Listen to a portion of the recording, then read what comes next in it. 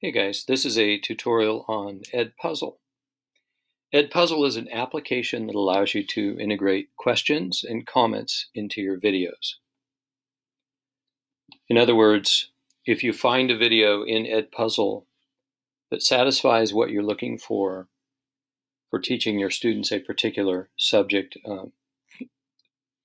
particular subject matter, you can use that video, but you can also add to it by adding questions, different types of questions, and comments, and we'll take a look at how to do that.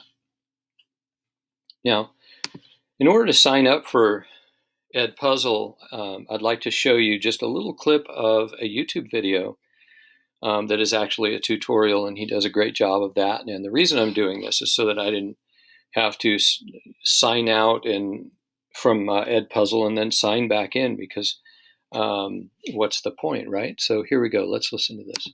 All right, here we are. We're on the home page of Edpuzzle. We have a couple options. We can log in or we can sign up. So we're going to go ahead and go through the sign up. So click on one of the two buttons. From here, you can sign up as a teacher or you can sign up as a student. Now, you will have your students signing up because they will need to have Edpuzzle in order to access all the content. Now, so go ahead and click sign up as a teacher, though. And then from here, you have two options. You can connect it with Google, so that'll associate everything with your Google Classroom with Edpuzzle, or you can go ahead and create an Edpuzzle account that's not associated with Google Classroom. So, all right. So you definitely want to sign up with Google. So just click on sign up with Google, connect with Google, and it's just about a two-step process, and you'll be good to go in Edpuzzle. Let's add a class to Edpuzzle, because Edpuzzle, even though it can be connected to Google Classroom, you need to connect it. You need to do that for your students. And the first step to that is by adding a class to our Edpuzzle account. So you always want to click here on Google Classroom. And notice that on the left here, I only have a couple of classes because it is summer and I archived last year's classes already. But I went ahead and added a couple more classes just so I could show you what this is going to look like when you go in. It's going to show the Google Classrooms that you've already set up at that point in time. So you're going to click on one or more of those, and then you'll click on Import Classes. When Edpuzzle has imported those classes, then we have class options. Okay, so that class is there. So we can, if we click on students, we can see that, yeah, those students are there. But if we go back here and click on class options, just so you know, if you want to change the name of your class, you can change the name of your class here in Edpuzzle, and it will be that name in Edpuzzle, but it doesn't change the name of the Google Classroom. Okay. There are different reasons for that. And then there's description here. Again, most of the time, though, people are not going to change this because it can be confusing looking at the name of a class in Google Classroom one way and then seeing it different on Edpuzzle, but there could be reasons. Description, I always use this to give you an example of how I do that. For example, there are always a small group of students that come to my science class, a little bit late. And so I indicate in this description area, I indicate that this is one of those classes where students will enter late. And it's just a reminder to me that's what that class is. And then your third option is to be able to delete the class. And in most cases, we do that. Maybe at the end of the year, if you don't want to delete it, you can archive it as well. All right. So now let's look at, I showed you how to add your classes. Pretty simple. That's right over here. You can always add another class if you want to by clicking here. Go through that same process. Let's look at content now. Content is sort of the body or the core of Edpuzzle.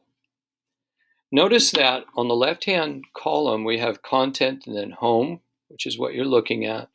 And this can be confusing because, to be honest with you, the home page, at least in my experience, is not really very useful. What is it? It's what's trending in science right now. You know, they're gonna have that for me because I use it for science. What's trending in California, etc. in the United States. So this is just sort of a home page, and it's not, again, it's not very useful, but it is what it is. And then the curriculum button allows you to click on whatever grade level you teach. Okay, and when you do that, it's going to then subcategorize that into subject matter. So now if I click on science, I'm going to have a bunch of videos are going to come up that are on science-related matter. Now the beauty of this is that when I go up here to the filter, to the search bar, it's going to filter it by those topics and subtopics. Okay, so if I click in, for example, hurricanes, and I look for something on hurricanes, it's gonna search within science for hurricanes, and it won't search in any other subcategory. So that's a good thing too. Over here, you can sort it by date. So if you want to look to see what's the latest, for example, or I'd actually like to see a video of a hurricane in 1988 or whatever. You could sort by name and sort by duration. So let's say, for example, you want a video that's a certain amount of time. You could sort it by duration. Okay. Now, we're in content, and I clicked on curriculum. Don't need to click on landing. I won't click on my content. Well, yes, I will. I click on my content. Now, I've used Edpuzzle for a good many years. And so what I've done is I've set up folders, and within those folders are lessons. So for example, let's go to 8th grade segment 3. I've segmented the year into 4 segments based upon the standards. Okay, now all of these lessons have to do with the standards for segment 3, NGSS segment 3. Okay. But that, if you're just starting to use Edpuzzle, this is something that you build over time. Popular channels, really important. Popular channels are channels that you can go to find videos. And I can tell you right now that probably 9 out of 10 teachers use the Edpuzzle channel and the YouTube channels more than any other by far. Now, I do work with a math teacher who uses Khan Academy a lot for math, so he would use that. But by and large, I think Edpuzzle and YouTube are the best channels, the most used. So, for example, if I click on Edpuzzle, what distinguishes the Edpuzzle channel from the others is that the Edpuzzle videos that you're looking at are lessons that teachers have designed on their own already, and they're ready to go. So I mentioned hurricanes before. How about if I go California hurricanes? Okay. So here are a bunch of hurricane videos. California's Gold, California Missions, hurricanes. Okay, so let's go into this. And this is going to be a lesson that's already been designed by a teacher. Now, looking down here on this bar, we notice that there is nothing there. What does that say? That says that this teacher simply chose this video and assigned it to a class. I'm just going to go back here and click on some random video to find some questions or comments. Okay, again, there's nothing here, right? So let's go back. Oh, let's click on the first one. There we go. So here we have a video that's called How Hurricanes Form, Hurricane Formation. What we see down here, these little bubbles are indicators, these little droplets are indicators that there is either a multiple choice question, an open-ended question, or a comment. Now, we have the video, and it's going to stop at each one of those bubbles. I'm going to fast forward this so that we're not wasting a lot of time here. Hurricane, also called cyclones or typhoons. Okay, so the video stops here, and there is on the right side here in a box, there is a multiple choice question that students are going to see and have to answer. So they answer the question, and then they submit, and the video continues. Oh, we've got, what is another name for hurricane? Ah, okay. So we must have put the wrong answer. Hurricanes are giant storms prowling the world's tropical. All right. So let's go back now. So that sort of shows you what you can do within Edpuzzle. You can find a video lesson that's already been designed by a teacher. And if you're happy with it, you can then assign it. In most cases, I would say that that's not the case, because I think in most cases, teachers we're a unique bunch, and that we like to be unique, right? So what teachers want to do is create their own lessons, and they want to ask their own questions, or they want to make their own comments.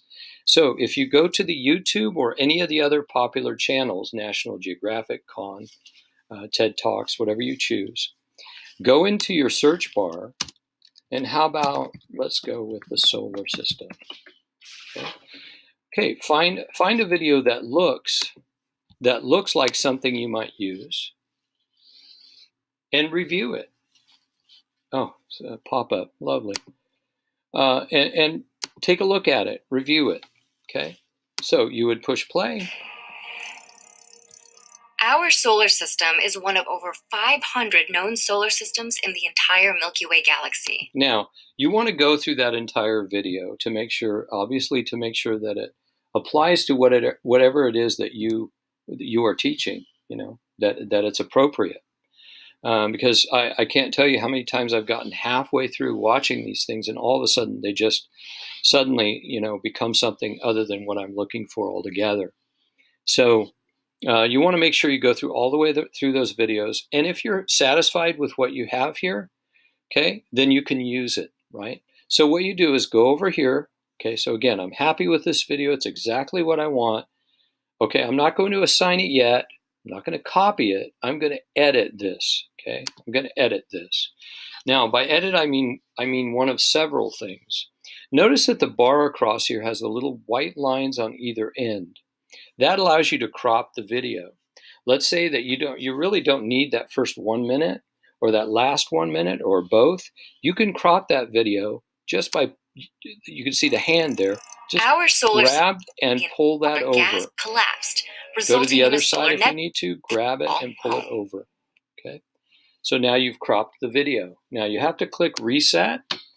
And now that originally that 4-minute video is now 3 minutes and 33 seconds, and it's exactly what you wanted to show to your students.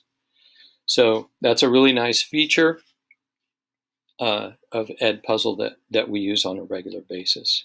Okay. The other thing you can do is click up here to questions. Notice that was cut, where we wanted to do some cutting of the video, adjusting of the time of the video. Over here is questions. And questions is just that. It gives you the option of multiple choice, open-ended, or note. So let's go ahead and pull this back a little bit and go to about the middle of the video. And ammonia. All 4 Jovian planets have multiple moons, sport ring systems, have no solid surface, and are immense. And let's say that we want to send a note to our students. This is really important. Make sure that you take good notes. Okay, save. So we've added a note here at this point in the video. When the video gets to this point, it's going to stop, and the students are going to see that. Let's continue. The largest Jovian is also the largest planet in the solar system. If I want to add a question, open-ended question, type your question, hit save, and continue. Nearby is Saturn, the solar system's second largest. That question is going to be at that point. Now let's say that we've gone all the way through the video. We've added all the comments and questions that we want. What do we do now? We're going to save it by finishing. Let's go ahead and finish. So we've finished, and now we're going to, and by the way, let's say you clicked finish and you're like, oh shoot, I wanted to add this one question, I forgot to. You can click edit and go back and do that. You could always do that. Okay, so let's say we finished everything, it's complete, we're happy with it. You could delete it if you want to too, I don't want to skip that. Let's click assign now. Notice that over here is the only class that I added. You saw me add this class at the beginning of the video. So I'm going to make sure that that's clicked, okay, that there's a check mark on it. I'm going to go ahead and assign this video starting today and make the due date Friday. So I come down here, I double check my due date, my assigning date is today, and the due date is Friday. And you can even put the hour and the minute, etc. if you want to. And then click save. I like to save it to Classroom so I can post it on Classroom. That way when students go into their Google Classroom, they're going to see this video. They just simply click on the video, and it's the same as clicking on a URL. It's going to take them right to Edpuzzle, and they can start their lesson. Okay, so again, I double check. It's today. It's due on the 24th. Oh, by the way, prevent skipping. Really important. You want that on more than likely, because you don't want students skipping through things, you know, oh man, I'm bored, I'm going to move it to the end and it'll look like I did the lesson. You don't want that. So make sure you've got prevent skipping on. I think by default it is on, so you don't really have to worry about that. But it is good to know where this button is, so that if, let's say that you have a short 10-minute video or something that's extra, and you tell your students, you know, there's another one on hurricanes if you want to watch it. Well, you could click, you know, turn off the prevent skipping, and because it really doesn't matter at that point. Okay, so everything is set up. I'm going to click Assign. Notice the bubbles are jumping up and down there, which means that it's assigning it, and it has. Look over here. Here is a list of all my students. Here's the number of percentage that they watched the video. This will show a grade if you assigned questions and gave those questions, assigned those questions a point value. This will tell you when they last watched the video. Of course, we have never here because nobody has watched it yet. Okay, and then this will show you who turned in what.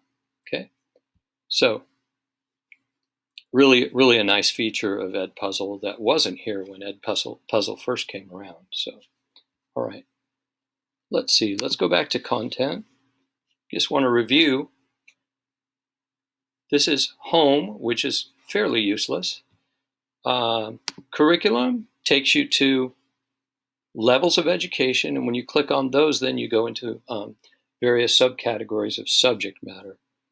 This will be, your school will be listed here, and then your content.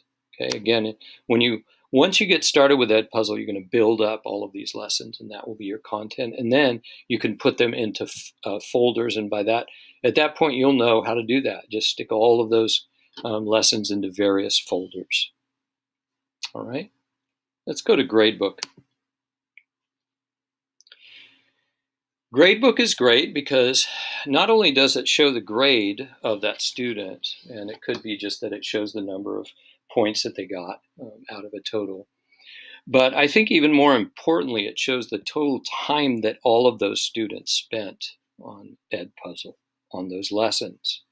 And I use this a lot over the March to May time period when we were learning about and experimenting with distance learning. It was very helpful because, as you know, a lot of our students did very little, and it was nice to know which students did, you know, put a lot of time and effort into it, and it's all right here documented. So that's a really nice thing. I think that's about it. Those are the basics of Edpuzzle.